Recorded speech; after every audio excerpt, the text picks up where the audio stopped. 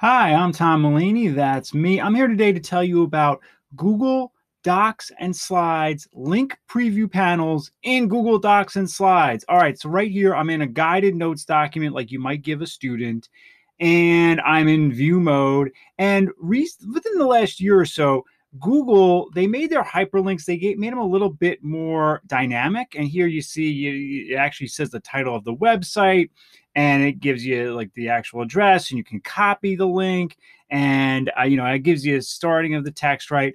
But when you do this in a Google Doc and you do it to either Docs or Slides, watch what happens. So this is a linked Google Doc right here, this State Department guide right here, right? And so I get this little thumbnail and it tells me you're the owner and no changes. Okay. And I can copy the URL, but check out this open preview. And all of this was, by the way, was something I took from a website and I copy pasted.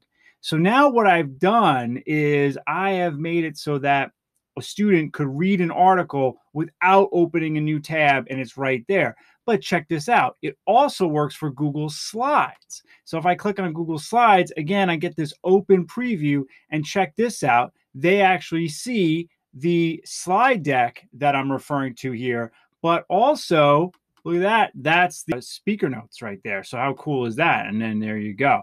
Now this works in Slides as well.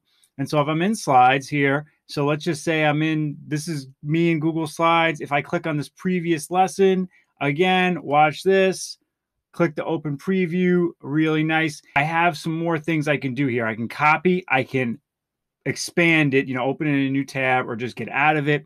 And again, same thing for Google Docs right here. Bam, open that preview. And it only does one at a time, as you can tell, but I can get that open preview. It's a nice way to prevent students from having to open up new tabs. But also, like I said, if you're in a Google Doc and you're doing guided notes, well, you got your slides right there, right? So you can maybe do some things there for some interactivity and whatnot. But remember, you can always copy, paste, and open in a new tab. But it's really cool how the Docs and Slides hyperlinks give you these preview panels inside of Docs and Slides. Pretty useful and nice and dynamic. And again, no new tabs. Love that. If you have any questions about this, please comment below or tweet me at Tom E. Mulaney. Please like, share, and subscribe. Thank you so much for watching.